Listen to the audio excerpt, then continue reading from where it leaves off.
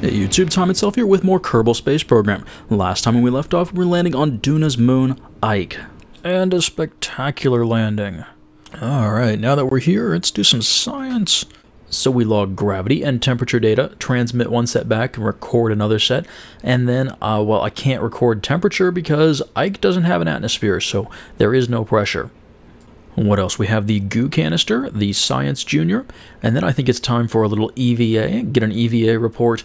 We'll eventually get a surface sample, plant the flag, and all that good stuff, but we're going to grab the data out of the goo canister and Science Junior. I can't ditch these yet because it would unstabilize the craft, but we're going to get them now while it's nice and easy. What does it say about the surface? Dark black soil has an almost crystalline structure. It's fun to play with. And that just leaves us with a flag to plant before we head on towards Duna. And I guess the question is, where is Duna? Well, you can see it from here. It is up there. And because Ike is tidally locked to Duna, Duna will always be right up there above this flag. So yeah, you can see Duna from here. Oh, and before we go, let's have a little more fun with this low gravity. Woo! Uh-oh. Alright. Bill, you ready for this? Of course you're ready for this. Let's go! Yes, those are solar cells on the bottom of my spacecraft.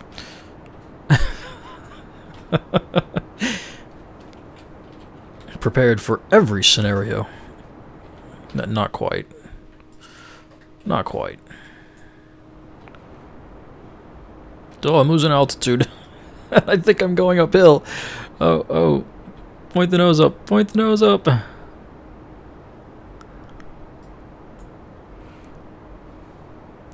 Too worried about getting a super efficient launch. Uh-oh. Getting myself in trouble.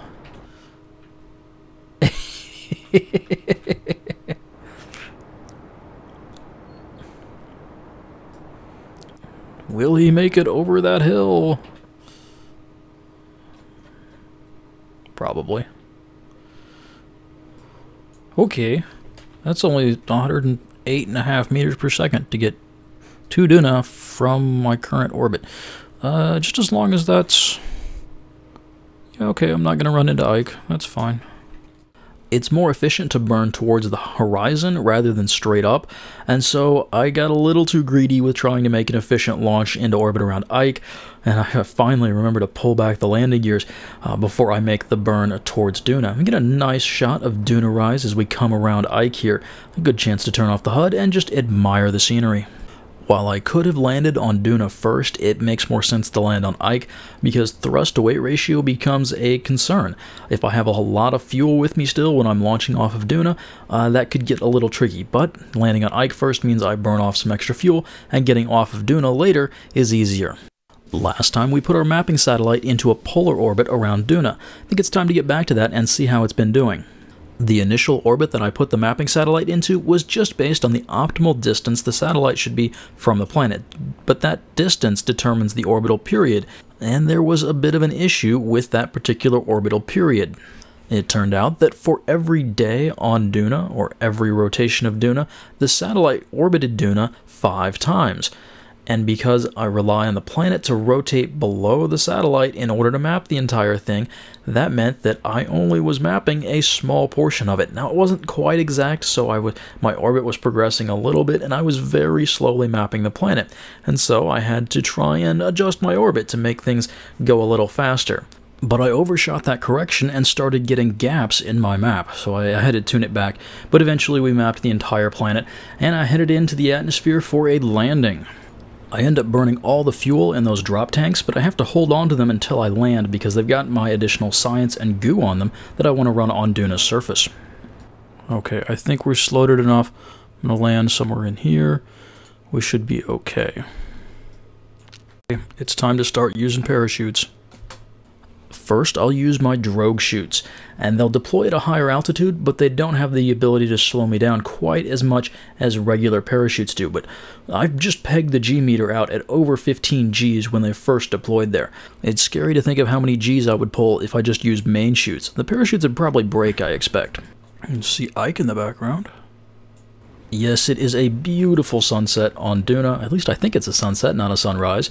With Ike in the background, we just float down slowly to the surface. It's time to deploy the main chutes. I've got 3 more main chutes here. The drop tanks are empty, so I shouldn't weigh too much. Hopefully things are going to go well. I'm going to be down 10, 11 meters per second just on the parachutes alone. I'm thinking things are great. And I'm just going to enjoy this this beautiful scenery, the wonderful colors here. The parachutes almost match the planet. Our green Kerbal bill is going to look very out of place on this planet, but that's okay. We're doing science. Let's get some landing gears going here. And maybe the lights.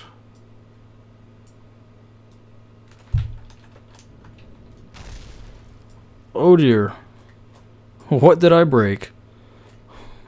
What did I break? Oh, I broke my engine? No! Oh, quick, hit that quick reload button. Whew, okay, that was a close one. We almost crashed into the planet there and lost an engine. Fortunately, we get to try it again. Yay for video games. On my second attempt, I'm much less careful about where I'm landing and end up in a strange place. Okay, well, we'll see what happens. Wow. That's impressive. Now do I want to fire the drogue chutes? Not yet. Coming in a dust storm, and it's going to be kind of hilly. There's a big drop-off over there. We'll see where I end up landing. I don't have a whole lot of control at this point. I think I better slow down. Yeah, going over 750 meters per second. Can't even see the ground, but definitely headed for it. Better slow down. Passing through a dust storm. That's probably not a good thing. No, I do not expect that a dust storm is very good for my rocket, flying straight into it at hundreds of meters per second. It's probably also not very good for parachutes either, but we don't have a choice. We're gonna land, and well, you want to use the parachutes or not? That's all it really comes down to, isn't it? Okay, it's time for those parachutes. Yep, so once again, drogue chutes first, slow us down a little bit, then the main chutes later, and then finally we'll use the engines this time and make sure we don't hit the ground very hard. Let's get those gears down. This is not where I wanted to land. I don't have the SAS on. I'm going that angle because I'm going that fast. Alright, next set of chutes. I got fairly lucky. I'm headed for a fairly flat area. If I'd been just a little ways further over, I definitely would have been on a slope, and I might have flipped my spacecraft, and that would have been bad. We still see the dust storm going on up above, but now we're going to fire up the engines so we don't risk hitting the ground too hard. I do bounce a little bit, but in the end, it works out. Oh. Stuck the landing. Yeah. Okay, so having arrived on Duna, it's time to check things out. We can put our solar panels out. We can turn off the mapping. Save us some power. Log pressure data. The atmosphere is thin. Parachute do work, yes. Alright, and that just leaves us with a goo canister. Let's see what the goo does. Nothing exciting. And a Science Junior. Opening the sample container, you find that everything is turned red. Initial tests show that it will never wash out of white suits. You consider sending missions in pink EVA suits to reduce cleaning costs. That's a good idea. Bill, I think it's time to EVA. Our antenna sends all that wonderful science back to Kerman. Our solar panels have a hard time keeping up, but they get there. Bill takes the opportunity to pose for the camera with the flag. He's very happy to be here. But it's almost time to head back to Kerman, so grab the science, repack those parachutes, all 5 of them. I actually haven't repacked parachutes before as far as I can remember, so it was kind of fun trying to wander around, figure out how far away I could repack them from. Turns out it's pretty far, which is quite useful. Anyway, with that out of the way, alright, before we head off here, let's just take a look at where we did end up landing. Zoom in on the map there, and yeah, well, it could have been better, it could have been worse. Zoom in a couple times here, and see exactly where we ended up. Yeah, there's a hilly area over there. That's We didn't want to land there. It's a good thing we landed here. It's good enough. We can get ourselves off the surface and into orbit. So things start off going really well. But then my curiosity gets the better of me, and I decide, you know, I wonder what would happen if one of those parachutes was unpacked right now, and then proceed to do so. Oh shoot, oh shoot. As you might expect, there's no real good way to control this. My only shot to recovery would be just to deploy all those chutes and land again. But, well, that doesn't happen. No! Oh.